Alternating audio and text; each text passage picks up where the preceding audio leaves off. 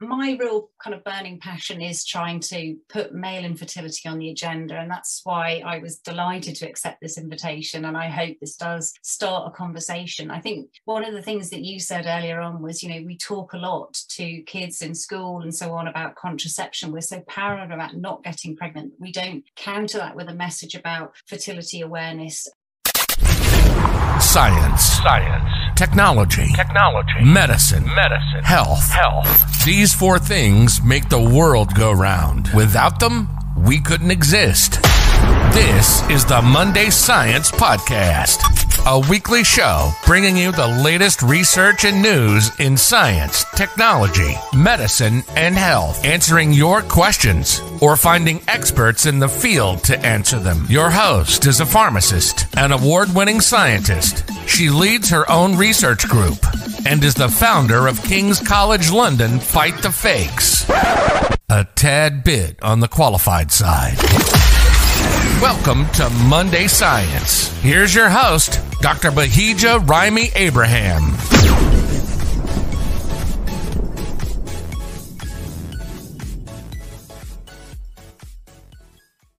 Okay, well, we've covered a lot of ground, but we're going to end with listener questions. And this is from our male listeners. So we've got quite a few, not too many, six questions. And yeah, it's going to be very interesting. So question number one, how do you get your sperm count? Yeah, so good question. I don't think we know the answer to that. If we did, we'd be in a much stronger position than we currently are now. But we've already talked about what we think might negatively affect sperm in terms of this oxidative stress. And I guess that's one of the reasons I wanted to cover it a bit. So if you think about, there's lots of things that we do inadvertently to ourselves in terms of exposures in our life that might affect your sperm count. So if you smoke, you should definitely stop smoking. If you drink a lot of alcohol, heavy alcohol binging, then you should cut right down. So I would say sort of 4 or 5 units of alcohol per week, not much more than that. There's things like, being very overweight, obesity and so on, but also then what you eat, the diet that you eat. So fruit and vegetables are good. Remember we talked about vitamin C, vitamin E,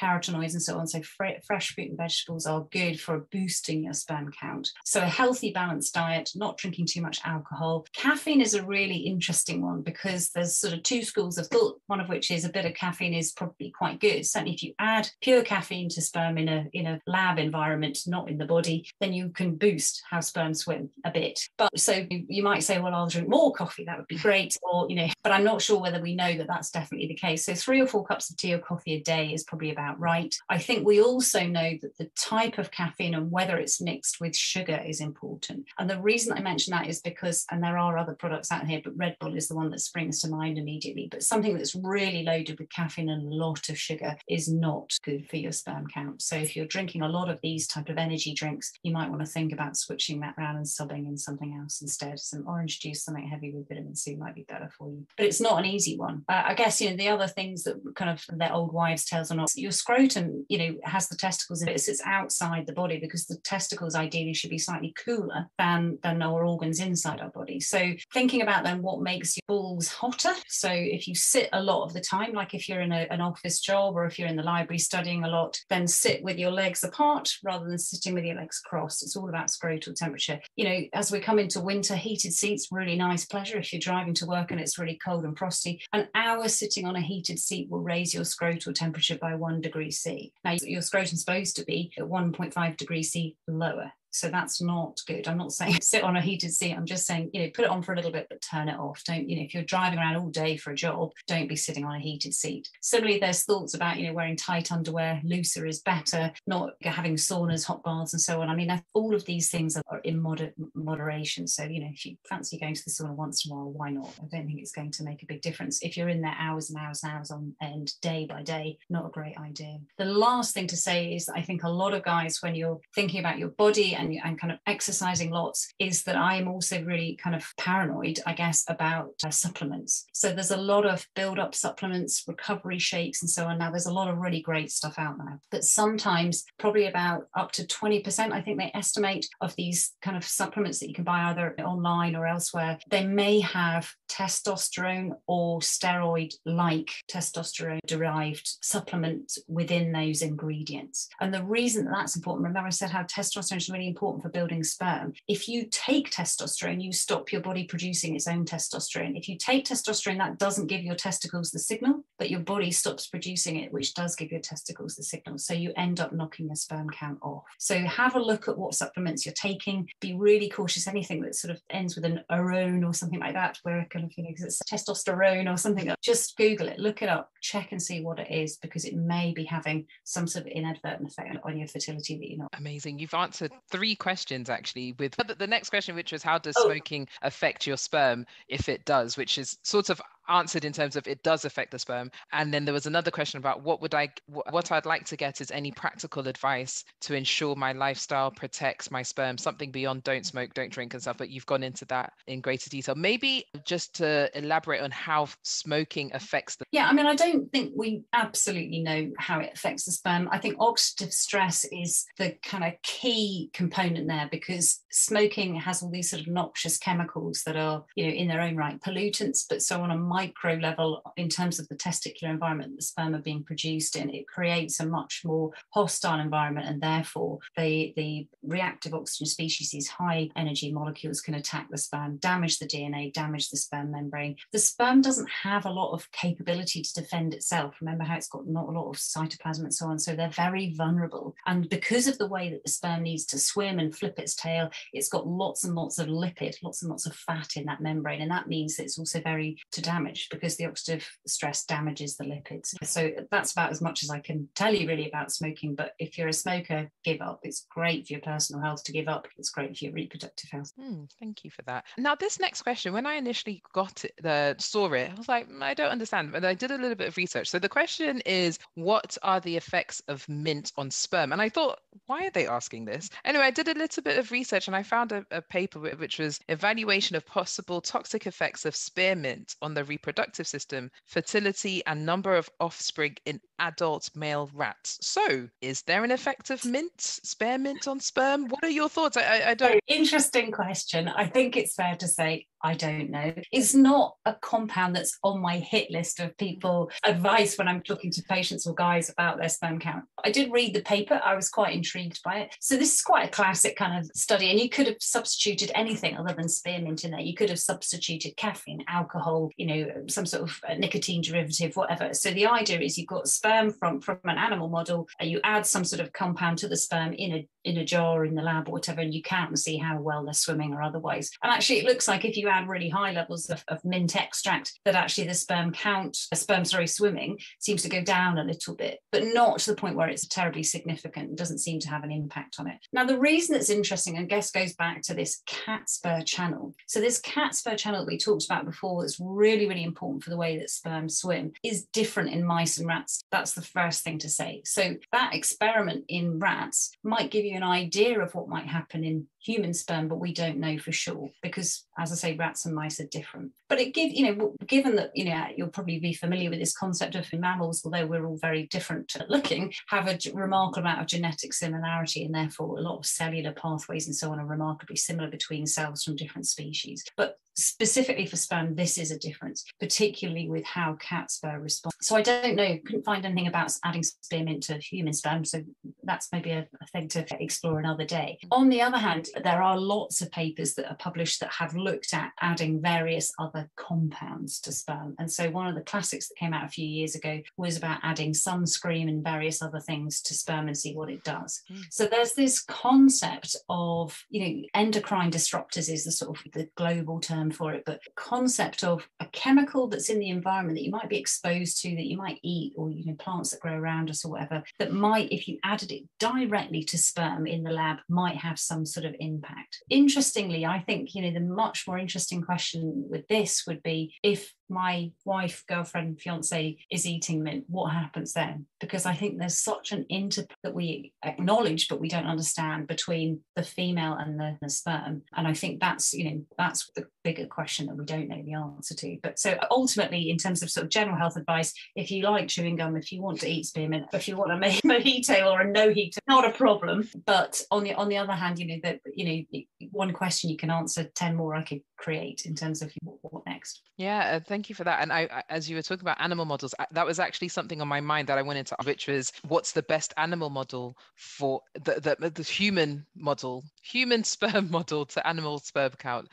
That's not the right way of wording it. Got very confused at that question because I didn't even say it right. So, I mean, what if you couldn't get access to human sperm, which animal sperm would have the best correlation? Even though I feel like it's very easy to get access to human sperm, but I may be wrong. Well, no, I'm with you on the getting. I guess it is easy to get hold of human sperm. Obviously, you need to have medical ethics and, kind of research governance in place. But, we have guys that are undergraduate, postgraduate students, members of staff, who we pay them £20 per ejaculate, and they'll bring a sperm sample for us to do sort of, experiments on. The rules are it's only used for experiments. You can't possibly use it to fertilize anyone. It certainly isn't used for treatment. We can't freeze and store it. So it's just, whatever experiment on. But yeah, we pay them for contributions to science. Alternatively, as I say, I work in an IVF clinic, and we will ask patients that are having semen analysis or patients that are having treatment, look, we want the best part of your sperm sample for treatment, but if there's leftovers, it would normally be just kind of discarded or thrown away. Would you give it to research? And they don't get paid. They do it for, and most guys will donate their leftovers. So I guess the kind of I'll edit it out. Sorry. Question, I guess, is if you can get hold of human sperm, why on earth would you look at a human model? Yeah. That's one thing I thought with that paper. I thought if you're testing against rat sperm, surely it's harder to get rat sperm than human sperm, in my opinion. But what do I know? I guess I as a clinician, I would say yes, I would totally agree. But I guess it just depends what sort of system and kind of research program you've got in place. But for me, I think experimenting on animals, that's a different question. Oh, yes. Okay, 2 more questions. What is a healthy amount of sperm that one should have? And I'm gonna, whoever submitted this question, thank you. I'm going to also add, because I'm not sure whether they meant sperm as in the sperm count, or also because there was another question around volume of semen. So what's a healthy amount of volume and what's a healthy amount of sperm? Yeah. So a good question, and I think we can probably tackle both of them very easily. So a healthy sperm count, 16 million per mil or greater. Okay, so that's an easy question. As I say, if you have less sperm than that, absolutely sterile. It's going to be, statistically speaking, less easy to get pregnant. In terms of then a sperm or seminal volume, ejaculate volume, then we would recommend sort of 1.5 mils or greater. And there's a huge variety of a range of that. I think the important things to say is that the sperm is it takes up a tiny volume, but is obviously the important characteristic of the ejaculate. So if you have more ejaculate, it doesn't necessarily mean there's more sperm there. It usually means that there's more secretions, seminal plasma, prostatic secretions, and so on. So then the kind of converse of that is, well, if you have a really low volume ejaculate, that might indicate a problem. It might indicate a problem with your prostate. It might indicate a problem with other sort of secretions from the genital tract. And so it would be worthwhile knowing about that, because there may be sort of infections and so on that would be worthwhile getting tested. Interesting, because I'm wondering, again, probably the wrong correlation, but as a woman, you know with your period, oh, it's a bit heavy this month. It's a bit, you can sort of say, oh, it's a bit late because I'm stressed. There's sort of things that you navigate, and if something is wrong just based on, you just know it's a bit different this month and so forth. So I guess men may notice that something is different with their ejaculate volume or things like that, but then may not necessarily take that other step to get checked out. May just be, oh, there's a volume change, or this is how I usually am, or this is a change, but may not take that next step to say, yeah. Oh, I totally agree. The only thing to say is, in terms of quality, if that's the right way, if you notice any sort of blood staining in semen, then go and get checked. Yes. Okay, and last question from our listeners: is masturbating healthy to ensure you have healthy sperm? A question that I then further asked them, which is, I think there's been I don't know if I'm wording this right, but a sort of narrative that masturbating regularly, if not having regular sex, is a good way to keep the sperm factory going, basically. So is it is masturbating healthy to ensure better quality of sperm being? Yeah, I think it probably is. So, I mean, sperm production is continuous. It's a continuous pipeline of sperm production happening over and over and over again. It takes about 72 days to build a sperm from start to finish. So, sort of talking about sort of 2 or 3 months is if you're focusing on changing your lifestyle, you might expect to see a difference in 2 or 3 months' time. So it's quite a slow process. So masturbating more or less often won't change that production, won't increase the production, won't make a difference to that. The best analogy I can probably come up with is one I use in clinic a bit, which is if you're in the supermarket and somebody on the shopping trolley is putting stuff onto the conveyor belt at a constant rate, that's the analogy of producing sperm all the time. If you don't then take the parcels off the other end of the conveyor belt, then everything starts to kind of build up and the bits at the bottom get a bit squashed and a bit crushed. So the idea being that if you don't masturbate or if you don't have sex, and if you're not, if you have a longer interval before you then produce a sample, you might have a bigger volume, but bigger is not better. And actually the sperm quality of the cells themselves will be poorer. On the other hand, if you've got somebody that's constantly putting on the parcels on the other end of the conveyor belt and you're taking them off too, all you're going to have is less parcels. So if you masturbate too often, or if you're having sex every single day when you're trying to conceive, your sperm count will be dropped. Right. So we say 2 to 5 days, 2 or 3 times a week is the sort of, kind of healthy kind of middle ground for a couple trying to conceive. Now, clearly you might want to masturbate for other reasons, and that's absolutely fine. Is it healthy to masturbate? Of course it is. If you're concentrating on masturbating for keeping healthy sperm, then 2 or 3 times a week. I have one question, and then that will go on to concluding comments. It's interesting to me that there is such a large sperm count. So you said 60 million per mil, that signifies a, sort of quote unquote a good amount. But I think somebody listening to that would be thinking, but there's so many sperm and 1 egg. Why do you need so many? Why do you need so many sperm? Because if ultimately you just require 1 in the end, why is that there's such a need for such a large number of high quantity or amount of sperm? Yeah, great question. I'd like to ask that to somebody else myself. I think, again, we just don't know. We know that in an average ejaculate is 100, 200 million cells, and ultimately you just need 1 to get to an egg. If you look at that journey from the ejaculate onwards, only a few thousand will even make it to the fallopian tube. And as I say, only, a few hundred will make it to the egg. And then there's obviously a kind of natural selection, a kind of sort of, race. There's always this perception of the best sperm wins the day. I don't know if that's necessarily true, but certainly the most capable sperm will fertilize the egg if it gets there. But there's a lot of wastage along the way. And I think, it's incredible, isn't it? Why would there be so many sperm produced and yet you only need 1? Is there some sort of selection process? Don't really know, but there must be. Dr. Sarah Martins de Silva, I could speak to you for so long because this is such a fascinating topic, and just your explanation of everything is so palatable and easy to understand. And thank you so much. It means a lot to have you on Monday Science, because this is a topic that we've really been trying to get someone to come and talk about and go into such detail as you have. So I am extremely grateful, and I'm sure our listeners are extremely grateful as well. I'd just like to ask if you have any key take-home messages, any concluding comments, and if so, please share them with us. I don't think so. I guess my real kind of burning passion is trying to put male infertility on the agenda, and that's why I was delighted to accept this invitation, and I hope this does start a conversation. I think one of the things that you said earlier on was, we talk a lot to kids in school and so on about contraception. We're so paranoid about not getting pregnant. We don't counter that with a message about fertility awareness and so on. So that would be my lasting kind of legacy, would be, can we change that? And I think starting from, education and a message from youth up is probably the most powerful way to do that. But putting male infertility on the agenda.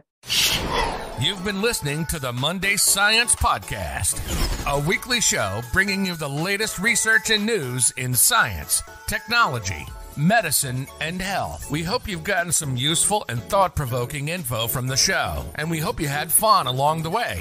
We know we did. We'll be back soon. But in the meantime, hook up with us on our website at www.mondaysciencepodcast.com. Shoot us an email at info@mondaysciencepodcast.com. Find us on Instagram, LinkedIn, and YouTube at Monday Science, and access episode summaries at mondayscience.medium.com. See you next week on the Monday Science Podcast.